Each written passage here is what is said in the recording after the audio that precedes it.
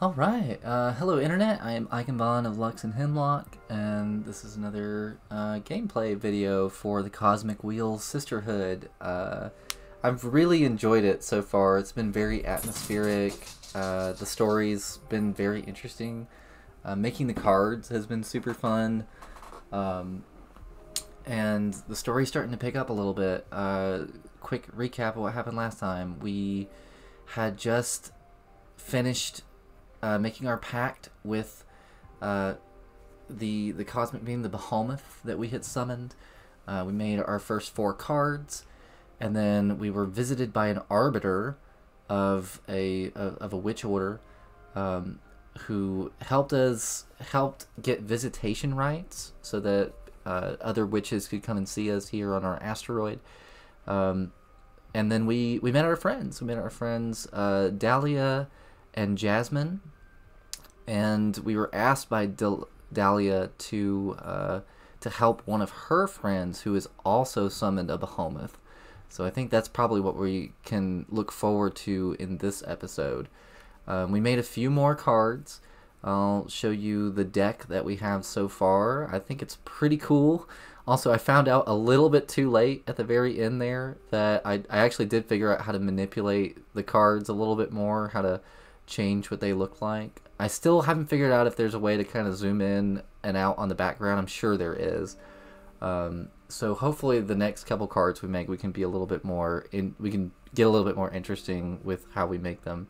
That's definitely been one of the highlights of the game so far. Just making the cards feels really fun, and I'm very curious. I'm really curious how the actual system for the cards work, and whether or not like the card that we make, it will help us with points later on. We'll see.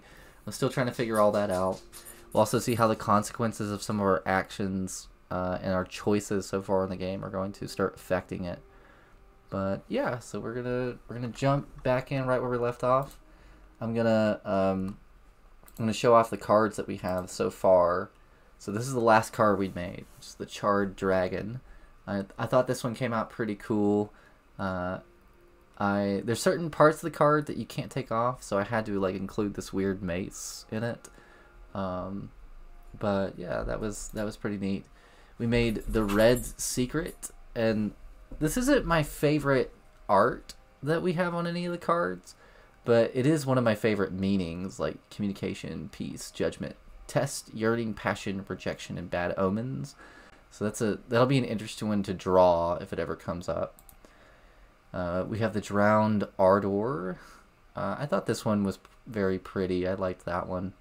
The Didgeridoo. I feel like the name on this card doesn't really match the imagery personally, but I do like the meanings on it, and I like the art on it. I just don't think the name of the card actually feels intuitive for what we got with it.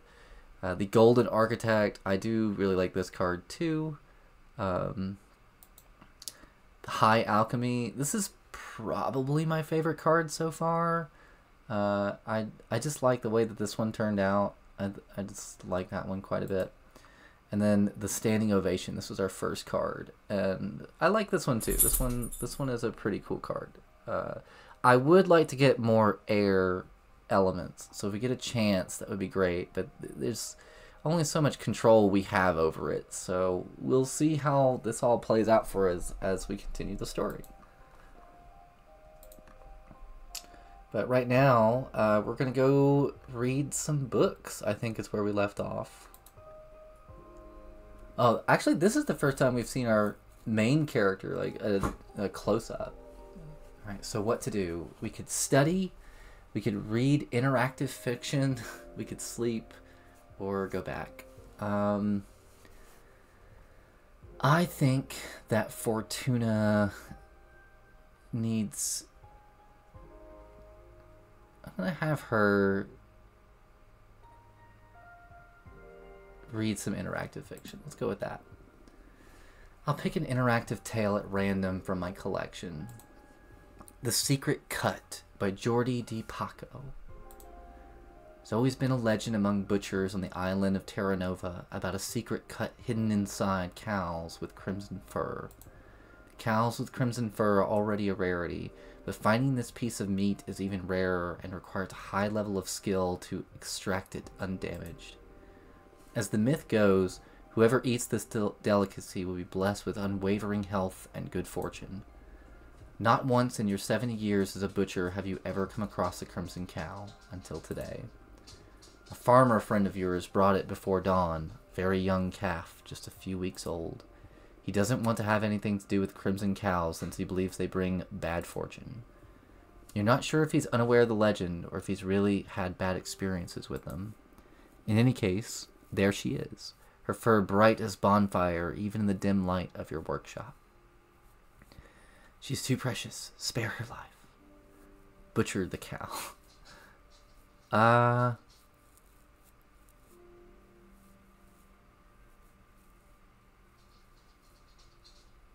She's too precious. Spare her life. I wouldn't want to kill a cow, even if it did have red fur.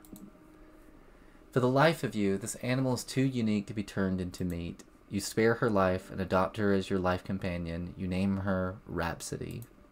She brings you health and happiness by means of company, not sustenance.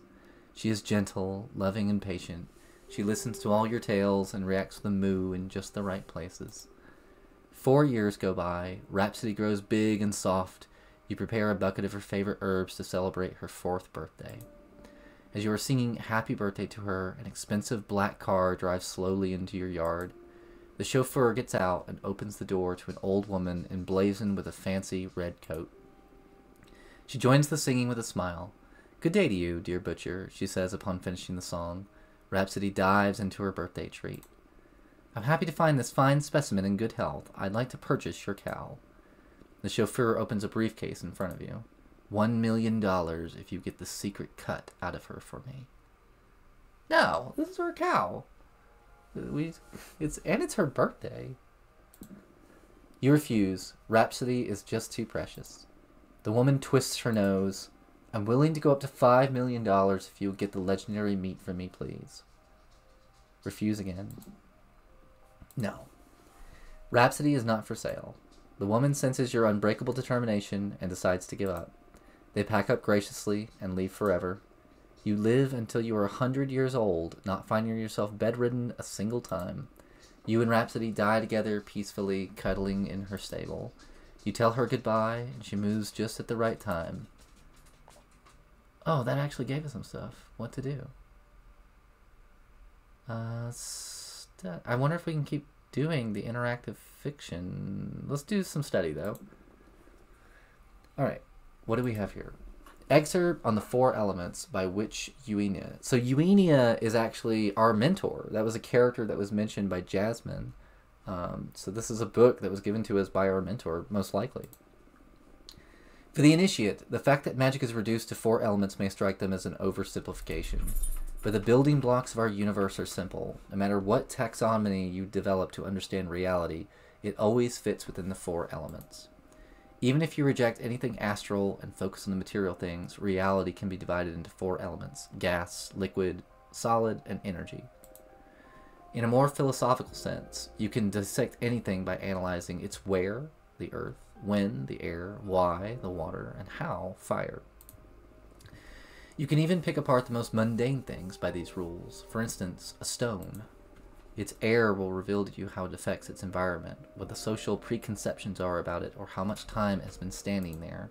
Its water will allow you to access its potential to become poetry.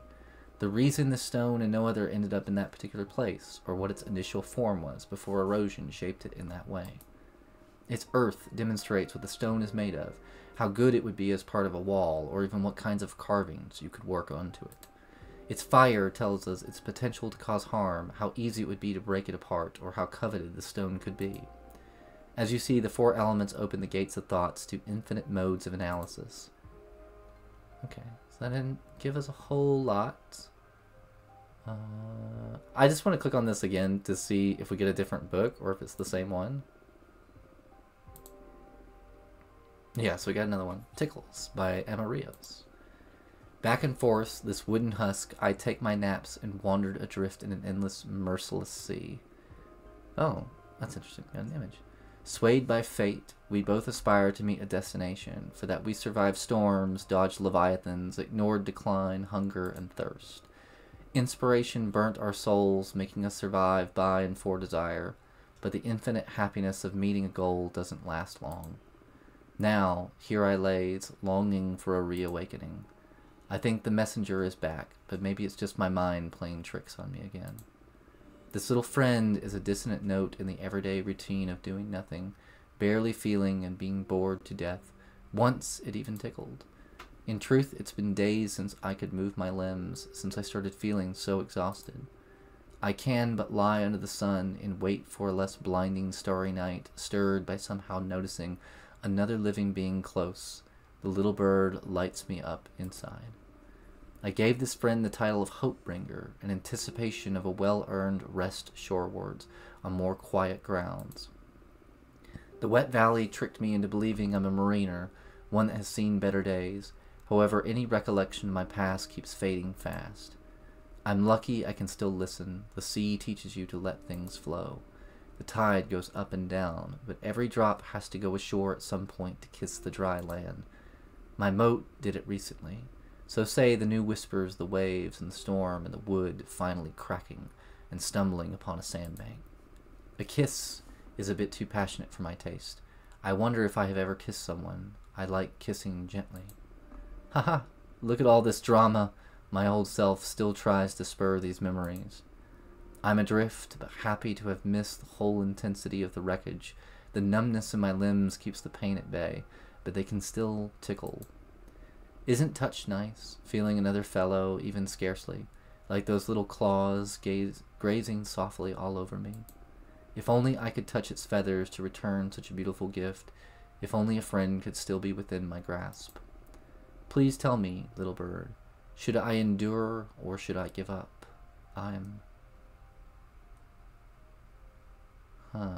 Cursed or grace?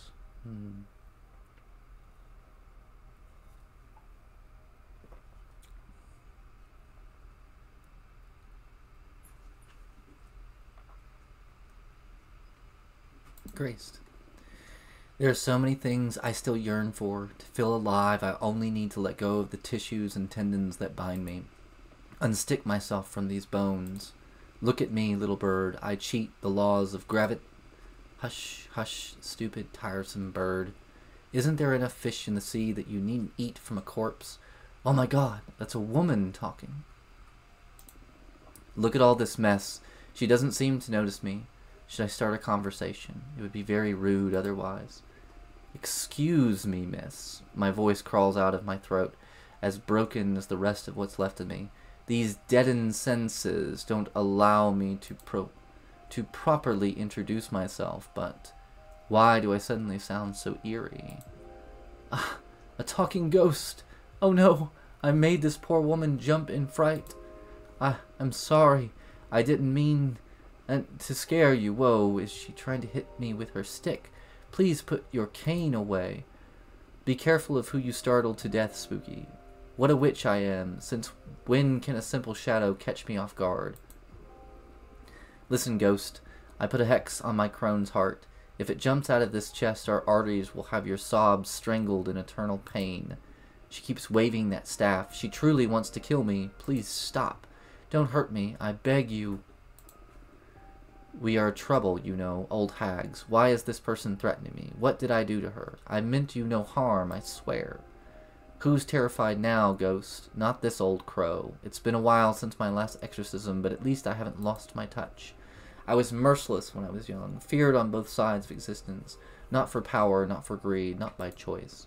The world and the underworld both hate magic. Nevertheless, I cared and committed to educate losers who wouldn't let me live my life on my own terms. Far and wide, ignorance makes one arrogant, daring, cruel, a goddamn cretin. I was enduring, then I became hell.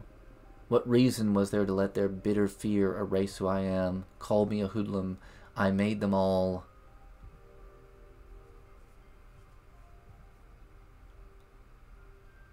Cursed. I'm so scared myself. Are you, imp? Serves you right. Please, I need help. I don't know what's happening to me. Why do I speak this weirdly? Wait, don't tell me. You called me a ghost, am I truly? Shit. Oh gods, indeed it looked away, too shaken for a creature from the afterlife. The poor fellow may have just died. It doesn't happen very often, but the phantom amnesia can turn the coldest assassin into a pure, gentle mind. Unaware of any harm they may have done, of any pain they may have suffered, of any mistake to feel remorse over. Ghosts become too sensitive for this world. Hey, please don't cry. I was a bit of a bully. I got scared and I overreacted. You're so translucent I could barely see you. Not all of us are the considerate type. Old people don't give a shit. We forget to be nice. There's something more pathetic than a necromancer losing her shit. Ahem. A necromancer feeling embarrassed. For that I'm sorry. No, it's my fault. I can't see very well either. Everything feels so confusing. If I offended you, I apologize. Far be it from me to hurt anyone. A skiff with a rotting passenger that happens to be well-mannered and gentle. It's all cool, don't worry. Unbinding this poor soul is going to be more difficult than I thought. You're kind, my kind, she just said. See the world just like we see you, blurrily. That's why you get lost so often. I must be levitating over my corpse. Do I reek? I'm sure I do. I can't even smell the sea. This is so embarrassing. Is it normal for the departed to feel benumbed? Fate always takes its toll on our senses, little ghost. Look at me, 1 foot in the grave, and yet my brain furiously believes I'm still in my 20s. How can I compare myself? This poor soul is dead. Stinky, rotten, beyond repair. Trying to grasp a glimpse of existence for a reason to finish something, to claim our desire, perhaps to still be worthy of being loved. Actually, I can't remember how old I was when... Age is irrelevant, Spooky. There's only one way to die a peaceful death, and that is to choose it yourself. For the rest of us, there's always something. A dream, a promise, something to make amends for. Witches or ghosts, we are all graced. Whether it's for little pleasures or trials to overcome, the living and the dead treasure every second of consciousness. How could you not be a form of life? I'm but a fool, an old hag trying to cheer up a specter by getting depressed herself. Would you mind if I smoke? Oh, none at all. I couldn't help thinking about my body smelling. Haha. Aren't you an anxious one? What a dumb thing to worry about. She's so kind, pretty cool too, smoking fancily right beside me like the heroine of the story. I could blush. Tell me something about you, little ghost. Your voice comes along with a strange echo that tickles in my ears and reverberates a somewhat sweet melancholy. Feels akin to my own sadness. Wow, now I'm blushing. Oh, thanks. Wait. Why am I taking this as a compliment? I thought my voice sounded truly awkward. I think it's beautiful. Even if she's only trying to be kind, I feel so relieved. How long has it been since someone was nice to me? A sadness akin, a final memory to treasure. There's not so much I can tell. I've been conscious all this time, but also forgetful.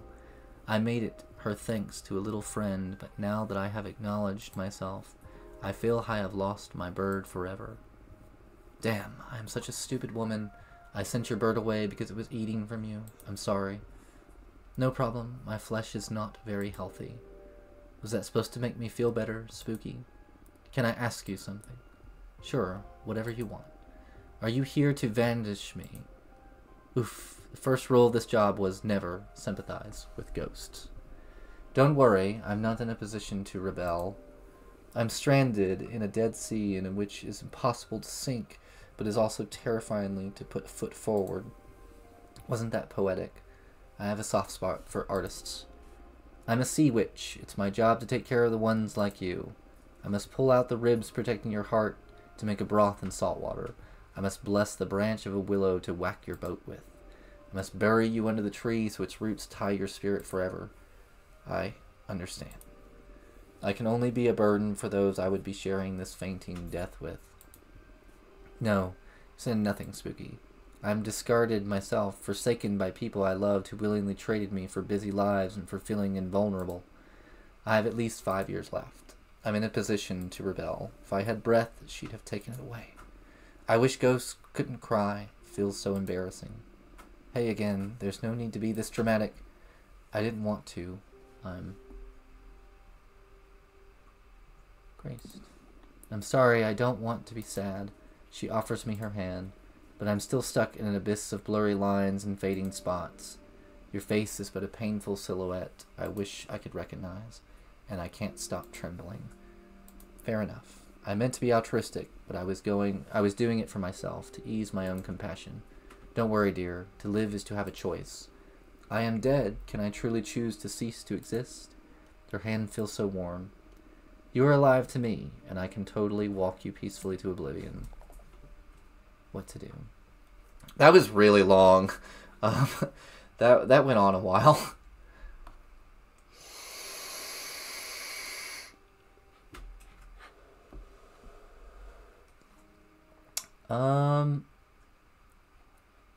I'd like to get more points, but I really don't want to run into another one of those.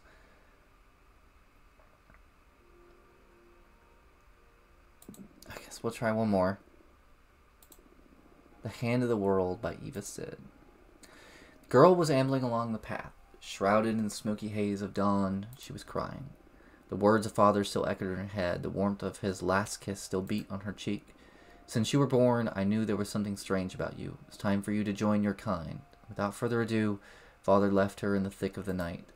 The path was narrow and marked a trail that was easy to follow but hard to swallow, a slight furrow of land that led to a whole new life. After hours of walking, the girl stumbled upon the knocker of a trap door on the ground, right where the path ended. It was a beautiful and antique-looking piece, a hand carved in bronze holding a sphere between its fingers, a globe. She pulled gently, and the hatch reacted to her touch by opening diligently. The globe was waiting for her. The girl entered the blackness beneath the floor, groping the height of the steps until she emerged into a dimly lit room. As her eyes became used to the gloom, she spotted the hunched silhouette of a woman at the back of a vaulted chamber. Welcome, my child. From now on, you will be the daughter of another flesh, the sister of another blood. Are you ready for the initiation rite? I have no choice. You carry within you the primordial force that secretly rules the world, but such power needs to be tamed. Power requires sacrifice, just as the world needs balance. The woman approached her. Her skin was wrinkled like the ridges of a freshly plowed field. Force rests in the space between pairs of opposites. We must relinquish one of our senses to focus that force. Sight and hearing govern the rationality of people. Smell and taste drive their emotions. Girls struggle to understand. What about touch? That is the only sense we cannot renounce. We are the hand that subtly rules the becoming, is the tool for channeling our magic. The girl scrutinized the woman's face, wondering what her choice would have been and what kind of magic she would flaunt. She thought it would be easier to live without some senses than others. Surely there was a catch. Do not be afraid. Look inside yourself, and you'll know the right choice. Which senses would you give up, Internet?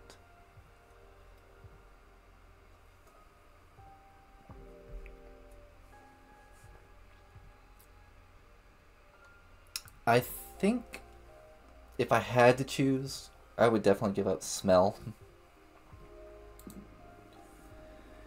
Smell, the mighty wave that envelops the most profound desires with significance.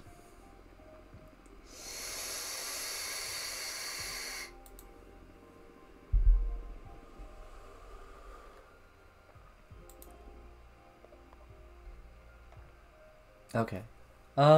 Well, we got some points from that. I'm gonna go to sleep now.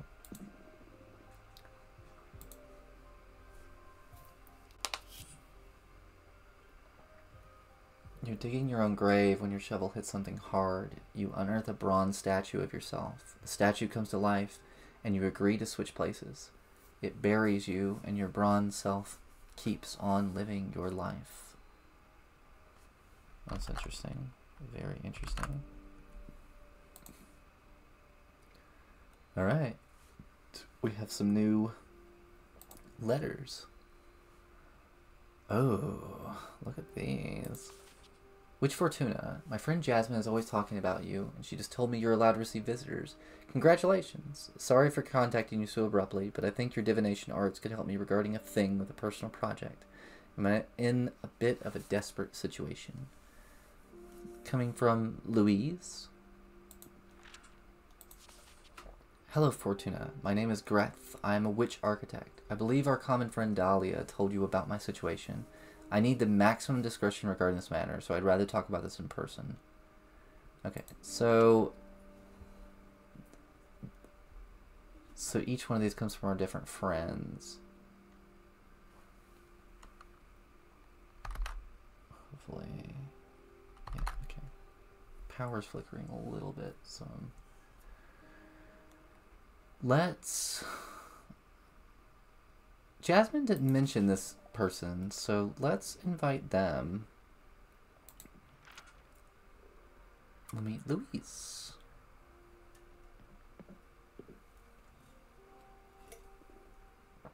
Oh, she's got like multiple arms. That's pretty cool.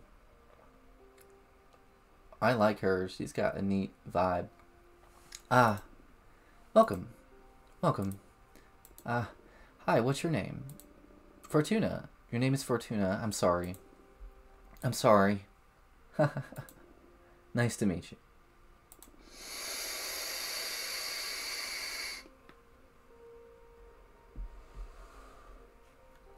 Your name is Luis, right? No need to be so nervous. Any friend of Jasmine is welcome here. I'm sorry. I'm sorry. It's just that I've heard so many things about you that now I feel like I'm meeting a celebrity or something. Oh yeah? What have you heard? All good things, don't worry. Mostly from Jasmine. She loves you and missed you so much, you know that? I missed her a lot too. Why don't you take a deep breath and tell me a bit about yourself? Okay, sorry. My name is Luis, and I'm sorry, I'm drawing a blank. It's okay. How about I ask you some questions? Would that be alright? Okay, that's good. Thank you. Let's see. Let's ask her, how do you know Jasmine? She hired me to weave a special net to gather dew from her greenhouse. It's one of the projects I'm most proud of. The dew filtered through this net makes an astounding base substance for all kinds of flower-based potions. Jasmine's brews became quite popular after my contribution. It's been centuries since I've had something from Jasmine. I can't wait to try this improved version. Together we also developed some magical tea bags that multiply the fragrance of dried mixtures. That is so cool! Now I see how you two became close. Both you and Jasmine are super crafty. It's going to be so much fun to find someone to share your passion with. It is indeed. I always have a great time with Jasmine. Nice. More questions? Let's see. What do you like to do in your spare time? Oh, I love reading, playing my multi-neck bass, and spying on mortals. Oh wow, that's weird. Reading? Is it not hip to read anymore? Hip. I was kidding. The odd part is spying on mortals. And I'm a bit curious about the multi-neck bass too, to be honest. I play a custom bass guitar with 3 necks, since I have multiple arms and all that. But I don't play it in front of people. I only use it to meditate. It's really so soothing to weave several deep melodies together. I like the idea. I wish I could hear it someday. What about spying on mortals? I love making myself invisible and just watching them go about their lives, comparing lifestyles from many different cultures and planets. After many years of observation, I gain the ability to perceive their intellechy. Intellechy? Huh. I've never seen that word.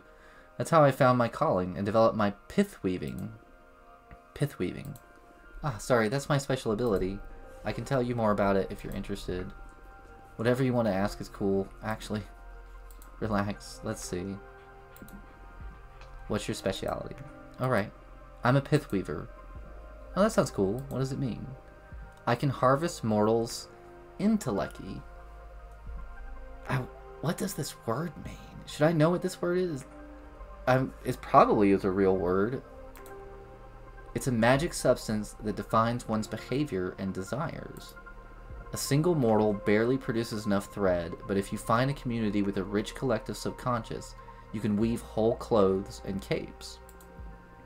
Wow, that's hard to picture, but it sounds fun. And these clothes you craft have magical properties, I imagine. That's right. It depends on the kind of community you pull the thread from. As a quick example, the yarn extracted from a band of artists could make a lovely scarf that stimulates the wearer's creativity. I love it already. I'll weave something sometime for you. What kind of intellectually would you fancy most? Okay, cool. So we'll get maybe a cool piece of clothing or something.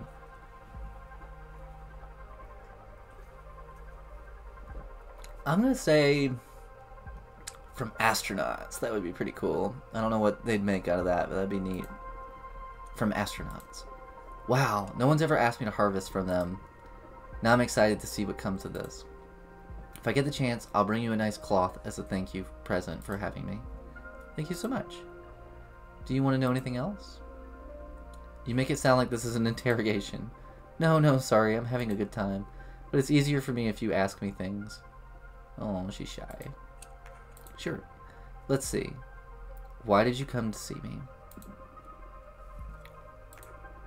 Ah, yes. Better get to business. I'm here precisely because of my pith weaver skills.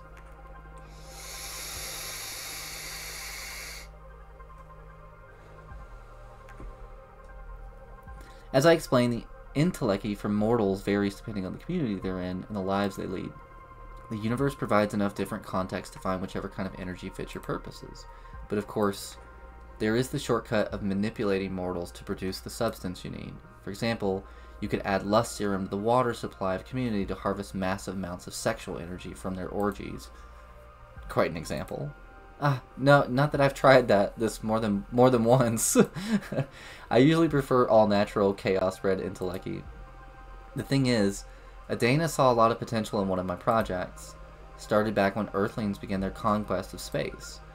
The colonies on Mars were proliferating at a supernatural speed. Conflict spread throughout every bordering nation on Earth and on any planet mankind set foot on. I felt an imperative need to witness that massive event. It all oozed an otherworldly energy. So I spent decades spinning thread from it, and as it happens, that substance can create an extremely effective weapon for capturing behemoths. Uh-oh. What? Really? How so? Earth's intellecty was highly contaminated. It was as if the whole planet's fate had somehow been sealed, and behemoths happened to be extremely susceptible to reality-altering arts. I used that substance to weave gladiator-like webs that can suck and entangle behemoths dry of their magic. What? You can also craft decent pieces of armor against behemoth spells. And why is Adina so interested in developing such armaments? The cosmic echoes warned her that behemoths will threaten the Coven, so she wants to prepare accordingly. The problem is that even with such a tremendous phenomenon, I only managed to pull enough thread to craft one set of web and armor. And Adana is set on developing a massive weapon to erase behemoths from this plane of existence entirely. I don't believe I have what it takes to see this through. What do you need to make this happen exactly? Adana discovered that if you promote war and stir conflict in this new society, the reality-altering arts that engulf the planets try to fight back, as if everyone was programmed to preserve the status quo. In this process, humanity's intellecty once again shows the characteristics it had when the massive change happened, and I can harvest it. So what are you... Adana tasked me with provoking World War III. I mean, if we're talking about like an intergalactic society, is it really World War III? It's more like Space War 1, right? Do you want me to help you cause it? That's terrible. We can't allow that. Exactly. But I don't want to anger Adana. There's already been talk of expelling me from the Coven should I fail to deliver. Isn't there a way out of this? This is totally unfair. Adana is pushing it too far. Let's take a look at what the cards have to say. I need you to tell me exactly what you want to ask the deck. First, the most important thing. What should I do with Earth? That's if I should do anything at all with it. Then, this is a bit embarrassing, but I happen to be in love with a mortal. That's totally cool. The thing is, he doesn't know I'm a witch. I present myself to him in a form of a regular woman. He's a smuggler in one of Earth's remaining colonies. He doesn't have an easy life. It breaks my heart, and I wish I could save him. I'm afraid to show him my true nature. I'm sure he's noticed there's something special about me, but still. So that's another question. What should I do about my mortal lover? My advice is not to get attached to mortals. They wither too fast. But sure, let's check what the cards have to say about him.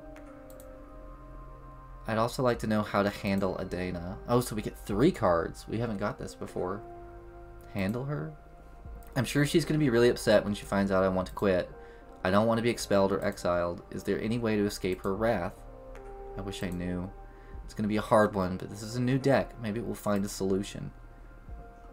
I'm shuffling the cards now. Keep your questions in your thoughts. Oh wow, these are big questions. There's a lot writing on this. All right, the Golden Architect. All right, so happiness, support, success, indifference, and stagnation. So I want to give the Golden Architect to Adana. Oh man, but this could be good for any of them. This is a good card. I'm gonna put the Golden Architect with Adana.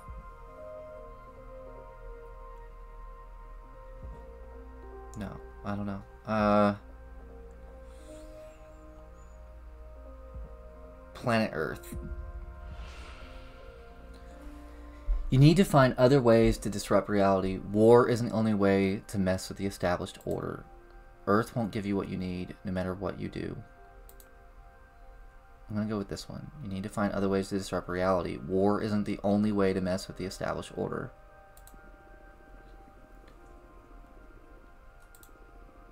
Oh, I've never looked at it that way. But that's easier said than done. Do you want me to draw an extra card to look for ideas? Wow, can your deck do that? Of course, we could explore any concept we want. Ooh. Card reading isn't just for divination. In fact, I feel the cards work at their best when you use them for reflection. How cool.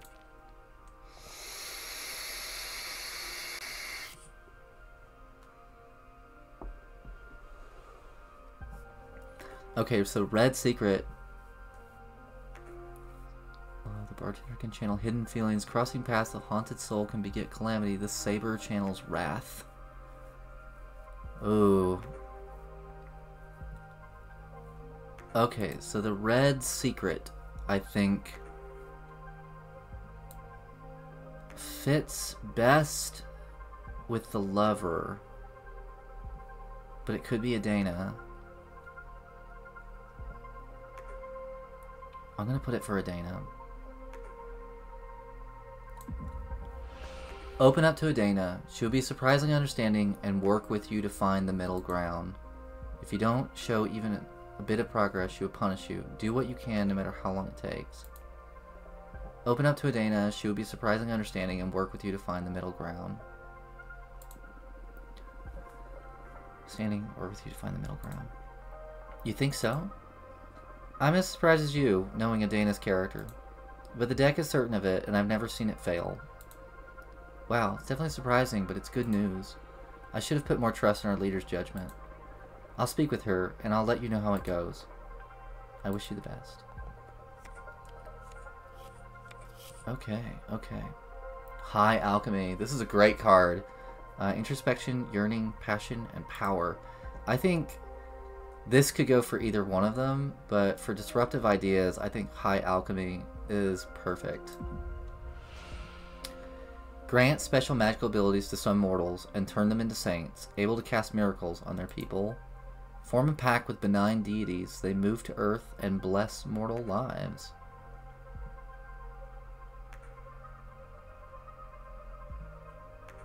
Yeah, I like that one. I'd like to get some more air, though.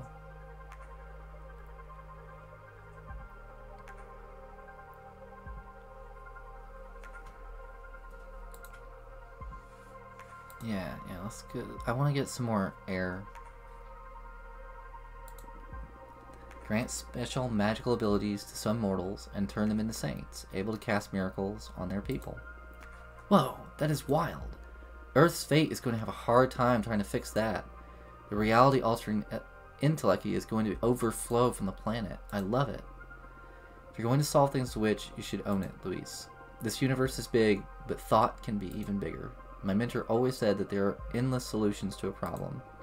and it does witches more than anyone, who should entertain as many as possible. That is a valuable lesson indeed. I'll treasure it. Thank you. Thank your mentor for me. And thank you for your wonderful deck for the solution. Our pleasure. Okay. Oh, this is like the perfect card. We got the perfect card for the last one. Drowned Ardor. Review your true nature to him. He will understand and love you even more. Move to Earth, set up your home there, and invite the mortal to live with you, then slowly open up to him. Oh, I love that. Yeah. So that gives him time to kind of learn more about her, and they get to be together. So that's wonderful. That sounds like a nice way to reduce the shock. And the idea of the two of us living together sounds quite nice, to be honest. This is a beautiful solution. Thank you so much, Fortuna. Don't take too much time, though. Mortals are not eternal. Okay. I'll make it quick. 2 years max. Sounds like a plan. Can't wait to set up shop on Earth. Nice. Phew, that was an intense session. I've had my fortune read before, but it's never felt like this. You sure are something else, Fortuna. I'm just happy to help. I'll let you know how everything plays out. That's if you're okay with me visiting again, of course. You're always welcome in my house, Louise. Any friend of Jasmine's is a friend of mine. Likewise. Well, I'm a bit drained after so much divination. See you soon. Oh, that was really cool. I'm so curious to see how these decisions work out, but I think it's time for us to make another card. We got quite a few points for all that.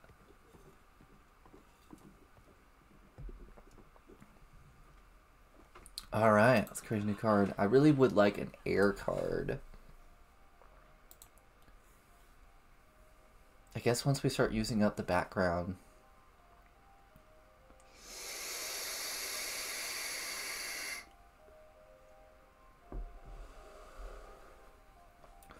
Magical Post Office seems pretty cool.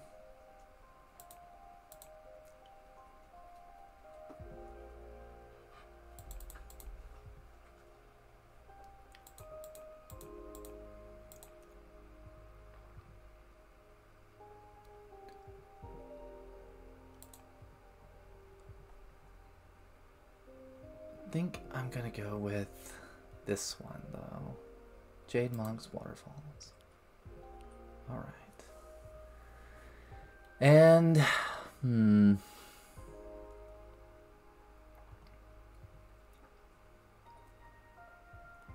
Seed of Knowledge. I mean, there's a few that go really well with a Jade. I'll go with the Shaman though. This will be hopefully a strong air card.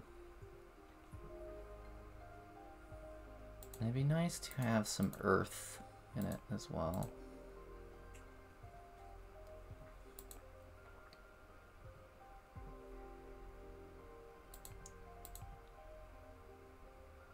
Well, let's just go all in on the air. I think this will be a good combination. It should be pretty powerful like that. Or Jade Roadkeepers.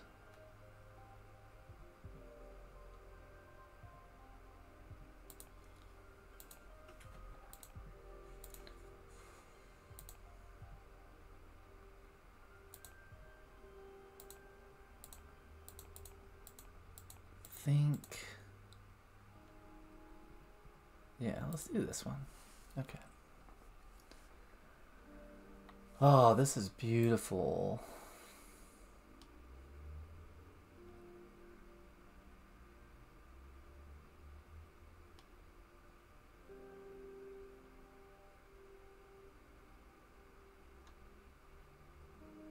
There's so many cool parts of this card. Where do I even start with this?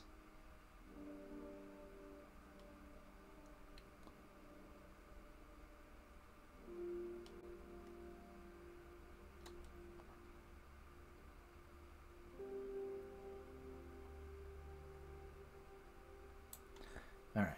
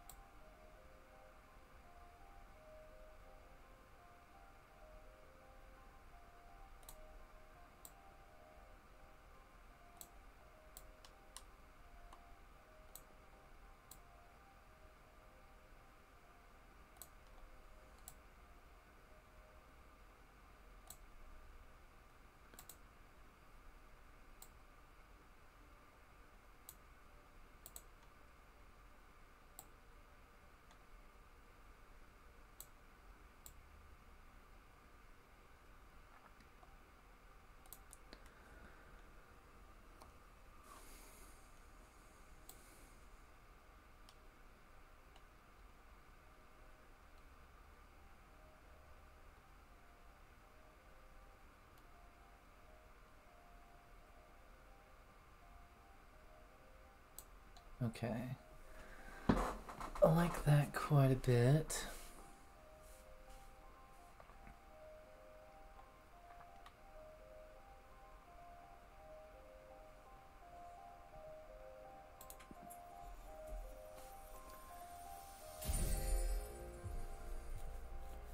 Zen. That's a pretty cool card. Very neat. Very neat. Alright.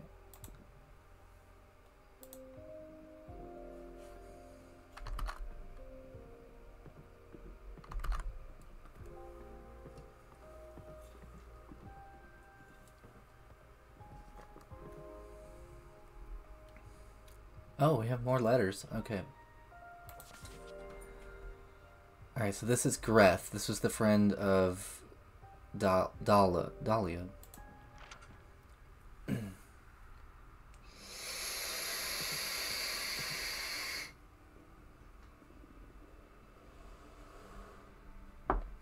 And this person has merged with one of the Behemoths. Welcome, Greth. Hi, Fortuna. Thanks for having me. Dahlia filled me in briefly on your situation. Not that it isn't obvious just by looking at me, huh? Yeah, it looks bad. Let me say it out loud anyway, for the sake of therapy. I've got a Behemoth fused with me. How does it feel? Whoa, never thought I'd get that question. The few who know assume it's just fucked up, I guess. But if we're talking feelings here, it doesn't feel bad at all, actually. I mean, aesthetically, it's terrible. But it doesn't hurt, and I can sort of communicate with the Behemoth at an abstract level. If anything, I feel more powerful. Wow. Glad to hear you're not suffering in any case. But it isn't worth it. Firstly, because summoning a Behemoth could well get me executed. But more importantly, I want my cute cheekbone back. Looks like an important loss, yes. So do you think you can help me? If there's a way to cure you, my deck will find it. But I need to know more about you first. Mind if I ask you some questions? Of course.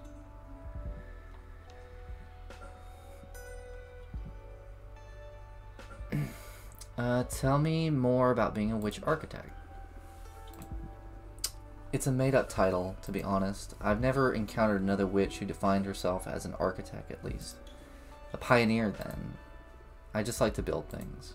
I was also an architect when I was immortal, but being able to design and execute projects by yourself is way better than overseeing years of development. And all the bureaucracy. Ugh. I'm sure that I ascended out of pure stress. Plus, using magic to avoid having to deal with the laws of physics sure is a perk. Sounds like a pain, building things on Earth. You bet. I was one of those people who preferred playing Minecraft in creative mode. Minecraft? Ah, that may have come after your time. You come from Earth too, right? When did you ascend? 1968? Really? I thought when we had that flashback in the last episode, I thought we were like in the 80s or something. Whoa, I was born in the year 2000 and ascended in 2032. Were you a hippie? Not really, but I met a lot of them. I owned a food truck and I visited a lot of events. I had a side business reading tarot too. That sounds really cool. Glad to know you're not one of those medieval witches. I can't stand them. Yeah, they're so uptight. Now another question. Why summon a Behemoth? Wait. What did you say? We make this conversation instead of interrogation. It's not interrogation. It's an interview. And besides, I'm not that interesting. Come on, Fortuna. All witches are interesting. And you're the only fortune teller in our coven. Dahlia speaks highly of you, too. I'm dying to know more.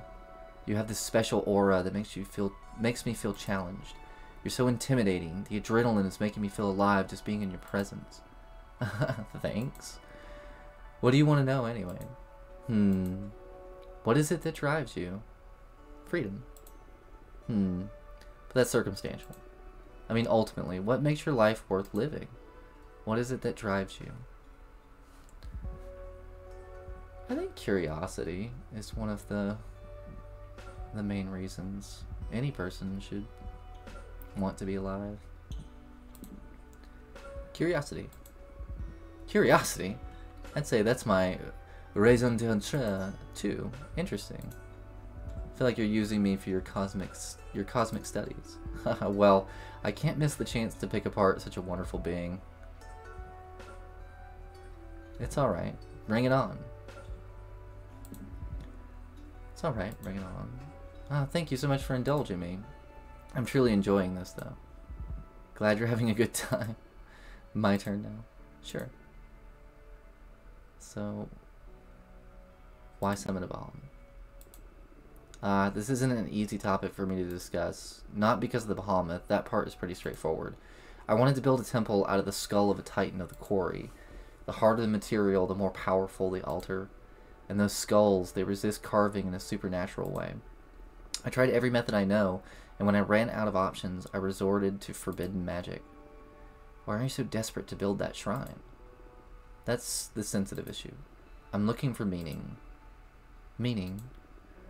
I know it's an unanswerable question, or a question that hasn't been answered yet, if I want to put this optimistically. The meaning of life. I feel silly just saying it out loud. Why? Everyone thinks about it now and then. I don't think life is supposed to have a meaning. No, I think everybody does think about it every now and then. Yeah, but I'm like obsessed with it. I can't ignore the question. You're a fortune teller. You should be aware that there is something more out there. The book where everything is written. Is there someone writing us? Is this just a simulation? Does the universe actually exist, or is it nothing but a figment of my imagination? Do you stop existing when I'm not looking at you? Are we all protagonists? Do we have a purpose? Okay, I get you. Am I missing out on some cosmic truth? Was there something before this universe? Why isn't everybody else obsessed with these same questions? Well, we actually learned from the behemoth that there was, well, not that there was something, there was nothing that they were all in, right? Greth. Oh, I'm sorry, I keep spiraling out of control. I can't stand being by myself because I keep returning to these ideas again and again. I've built countless thought shrines looking for answers, and as I dig deeper, I only find more and more questions. I haven't slept in the last century. That's why I summoned the behemoth. Carpe diem is not an option for me. I'm stuck in cogito ergo sum. I'm a witch, for fuck's sake. If not us, who is supposed to unravel the mysteries of the cosmos? Why did I ascend? Why couldn't I stay an oblivious Boston architect? You know, the cards aren't only made for predicting things. They are also an excellent tool for meditation. I'd be happy to help you on your quest.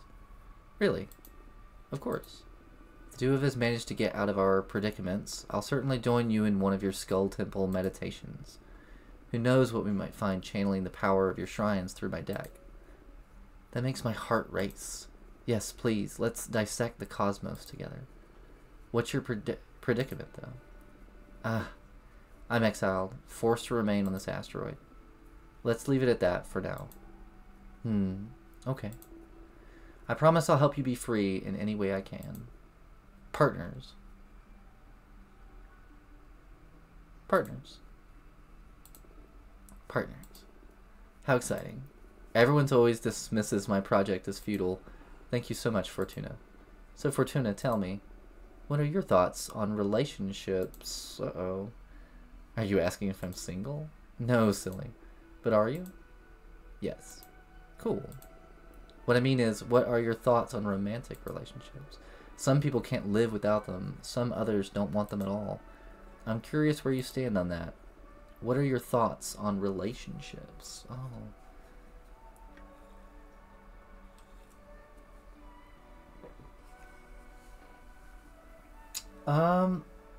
It's strange that this question is poised to me, the player, and I get to make these choices.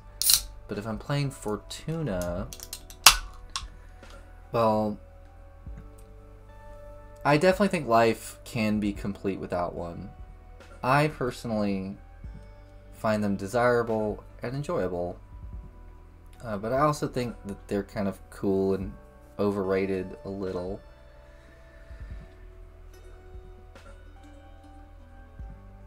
I'm going to say desirable and enjoyable. Although it's rare that someone catches my eye. Okay, your turn again. What do you like to do in your free time? I spend most of my time on my project, but on the rare occasion when I'm burned out, I like to read. So all the witches like to read, go figure.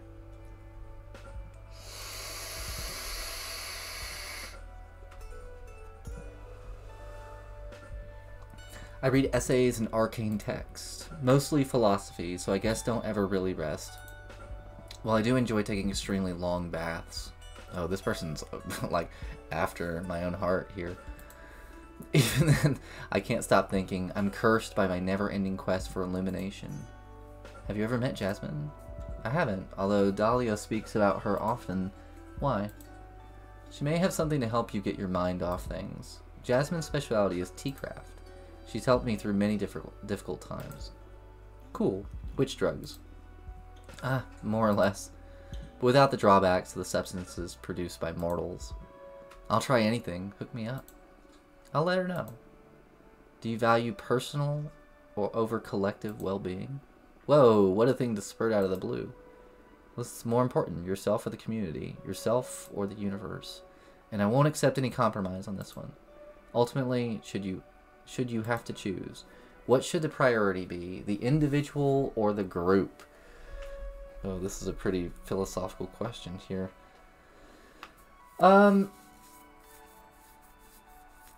That's a hard question, Internet. That is a hard question. Because on the one hand, I think the well-being of everyone is more important. But you can't control everyone, and trying to control everyone, you know, tends to lead to bad consequence. You can only control yourself. So, and by focusing on the individual, as long as one of the individual's priority is to help others, that is the only way to really go about it. So I'm going to say oneself. Oneself. Even if that has negative impact on the universe? Yes, fuck the system. Yes, what's the point in existing if not to be happy? Yes, what's the point in existing if not to be happy?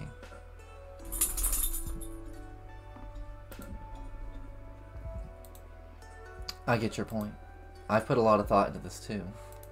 Reality is a construct after all. Why be miserable if everything's going to vanish as soon as we're unplugged from the cosmos?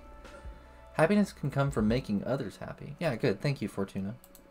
You need to be lucky enough that it does for you, though. True. I guess there's not a definitive right answer for this one. More questions? What are your thoughts on Dana? I don't know why I would ask this person this question. I don't even like that it's an option, but we'll ask it. What are your thoughts on a Dana? Oh, time to talk about the boss. I guess neither of us have a lot of sympathy for her, right? I'm not super happy with having been sentenced to 1,000 years of isolation. No. And you? I summoned a behemoth. I think that speaks for itself when it comes to my respect for authority. I didn't mind her before, though. She's always let me focus on my project. But now that I know she'll have me executed if she discovers what I did, I have to get rid of either the behemoth or Adana. Uh-oh. Whoa, heavy words. What? I'm not keen on being erased, at least not before I finish my quest for knowledge. I understand. And you're not the only one who's fed up with our leader's policies. Adana is full of herself if she thinks she can handle this many discontented wishes. Look, I understand we need some rules to ensure the stability of the Coven, but I can't possibly agree with these arbitrary punishments. Under no circumstances should a witch ever be sentenced to death or exile. If someone made some bad decisions, they need guidance and forgiveness. We're supposed to be family, not the army. I don't know. We are kind of messing around with like cosmic entities at this point, right? Like, there's probably a good reason this is forbidden. Like the fact that your face is fused in half with a cosmic deity.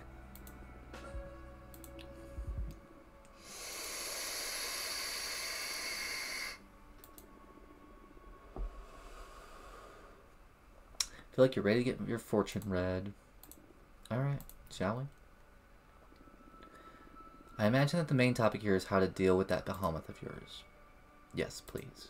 Also, I'd like to ask about my personal quest while we're at it. I doubt a single card will allow me to finally untangle the meaning of life and the cosmos, but maybe not. But I'm sure it'll be able to point you in the right direction. Yes, the quest for knowledge is about asking questions from as many angles as possible. And your deck is one I haven't tried yet. Oh, wow! Back in the first episode when we went for water, remember the thing that we chose as our purpose, like the thing that drove us, was knowledge. So I wonder if we had chosen something else, if it wouldn't be this character,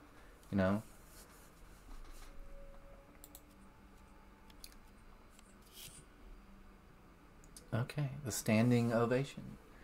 Opera House make all means resonant through every context. A strong avatar for justice imbued with purpose. The Aether Wings elevates the arcane for everyone to see. Conflict, leadership, purpose, justice, predestination, luck.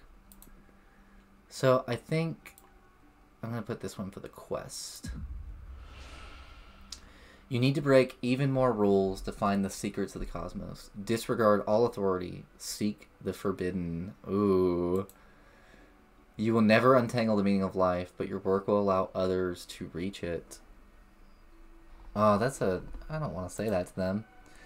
You've done enough introspection. Now you need experience. The meaning of life is hidden beneath the greatest love and greatest loss.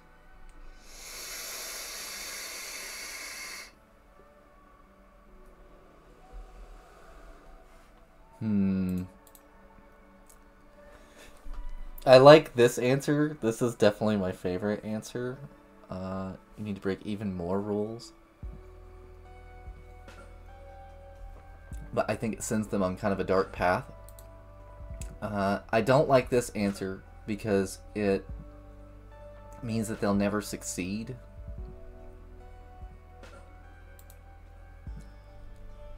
So I think we go with this one.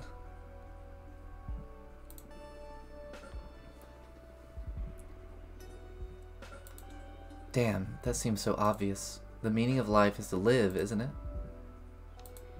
No, you're absolutely right. I spent so much time inside of my head, it's no wonder I'm so lost at this point. You can't appreciate a painting with your eyes closed. Time for me to do some living, huh? Sounds about right. Will you help me with that? Haha, it'll be my pleasure. Once I manage to get rid of this behemoth, I'll visit you just for fun, okay? Yes, please. It's a deal. Nice. Alright, what do we get for the behemoth? Ooh, High Alchemy! Again, this is like my favorite card so far. I don't think it's a powerful card. I love the meanings for it. I think this is going to give us a... I don't know if the actual cards mean anything other than the points you get. Like, I don't know if all the answers... But it'd be nice to think that it really does matter what card comes up. Okay. Learn as much as you can now, because you will miss the behemoth once you're free from them. I like that answer. Do not fight them. Embrace the behemoth. The way to stop being split is to become one. Ooh, I like that answer too. Conquer them. The behemoth is feeding on your fear. Stop being afraid. It's your turn to intimidate them.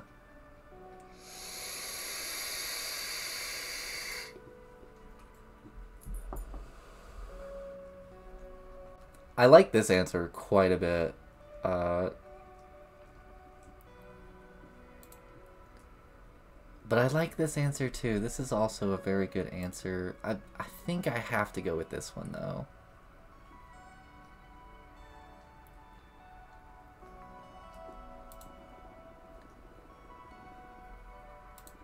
Running inwards instead of trying to escape my fate, huh? It is a smart way of keeping it hidden. Instead of cutting them loose, allowing the behemoth all the way in. It's a scary idea, though. What if I stop being me? I don't know. Well, what is me, anyway? Existence is a river, and we are never the same self at any point, at any time. They said that they're a philosopher, and that's actually a philosophical argument. You know, it's like, you know, you can't tread to the same river twice. Of course. Whatever gets me closer to my objective. Glad you're taking this optimistically. We can't control fate, right? If life gives you behemoths. Indeed. Do you want to look into anything else? No, thank you. Giving me some ideas about how to get rid of this behemoth. I'll do some research on my side too. Cool. Let's meet again soon to teach this bastard a lesson. Looking forward to it. See you soon. Oh, they were cool. Oh. Looks like behemoths are in. Yeah, they're all the rage amongst rebel witches with poor judgment. Ha ha ha ha ha ha ha. I think I can help if you're interested. I guess you would know. I'm all ears. I don't know if we should... Yeah, I don't know. I'm all ears. We, the behemoth, know each other's names. If you knew the name of the behemoth possessing Greth, any ritual you might perform to free her would be more likely to succeed. That's perfect. Tell me their name. Ah, I know we're partners in crime, but I'm not about to give up one of my siblings. Not for free, at least. Oh, what do you want? Am I not paying enough to you already? The deck stuff is one thing. This is another matter. Alright, what do you want? Don't fret. I just want a bit of that delicious power you're harvesting. 5 units of fire to betray a fellow behemoth, plus 2 of air to release their name to you witches.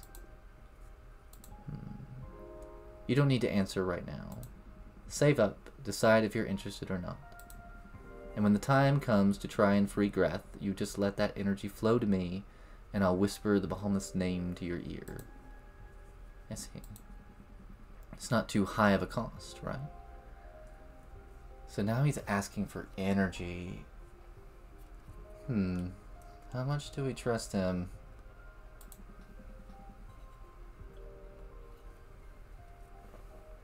I can't help but notice he's the only male character. Abramar.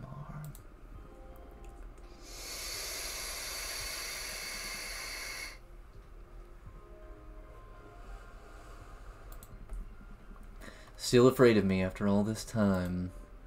Just cautious. I'm sure you're a forbidden entity for a reason. Suit yourself. But I'll say it again, I am on your side. Trust needs time. I understand. Well, you let me know if you want to take me up on my offer when the time comes. Have fun. Okay, so we can make another card. We could also go read more books if we wanted.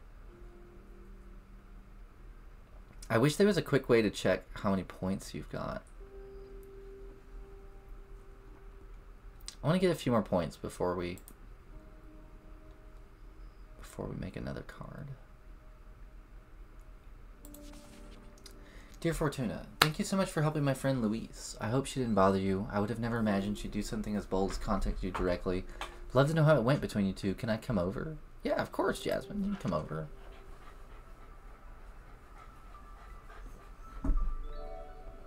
Oh, Jasmine's so cute. Hello, Fortuna. How are you doing? Fine, I guess. Happy to see you. Oh, it feels so good to be able to meet again like this. I only wish I could get to see your garden again. It must be beautiful after all this time. I'm pretty proud of it. In due time, I'll be happy to show you everything. Until then, I brought you this. It's a blue iris. This is beautiful, thank you. This flower is a bringer of hope. A charm for faith, wisdom, and understanding. I thought it'd improve the energy of the room and help you with your fortune telling. I love it, thank you so much. So Louise came to visit you. That's right. I'm so sorry, I should have consulted with you before telling anyone. I just wanted to share the joy of having my friend back. I didn't expect her to come and see you out of the blue. It's alright, don't worry about it. She seems like a nice girl. She's a very gentle soul. Hope you're able to help her. She's in a pretty delicate situation, to be honest. Oh, is she in trouble? What's going on with Louise? Oh, I don't know. Did we tell Jasmine about this? She likes to gossip. I remember, she likes to gossip. And she's also friends with Adana, so I think I should say I shouldn't disclose any consultation.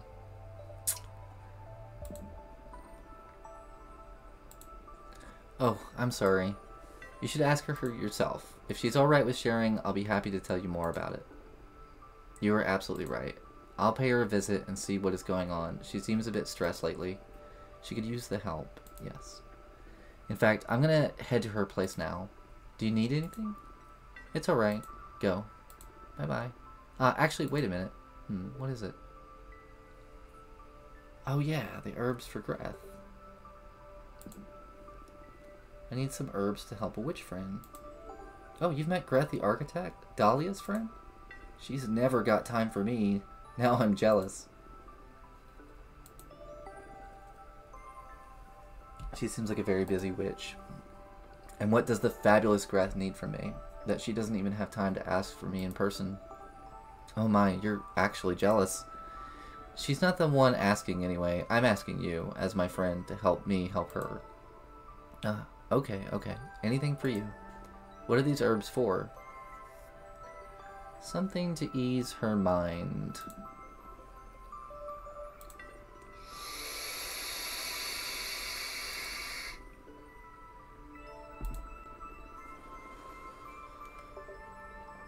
Have her relaxed. I see. Well, that's a pretty common ailment, a distressed mind. I have something on me that might help. Oh? Bocapa monniere mixed with chamomile. Infuse it with a bit of lemon or honey and have Greth drink it while she thinks about a toy she loved back when she was a mortal kid. I've never seen it fail. Thank you so much, Jasmine. This is exactly what I needed. You're welcome. And may Greth will deign to thank me in person next time. Do you have some herbs against jealousy? It's for a friend of mine. Shut up. Okay, I must go now. Thanks again. Goodbye.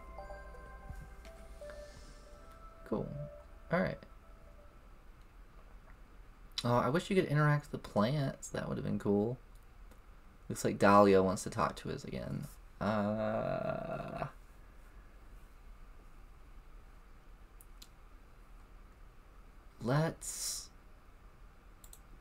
Let's go do some of this.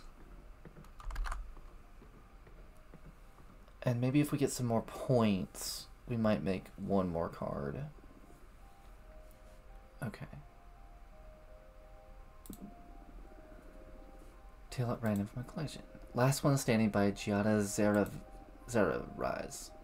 When your people started dying, they did it without a whimper, vanishing like fruits plucked by invisible hands. As the lead hunter, you led a squad of your best men into the jungle. You returned alone, an entire squadron of warriors gone while your back was turned. Must be a giant snake swallowing them whole, said the village chief.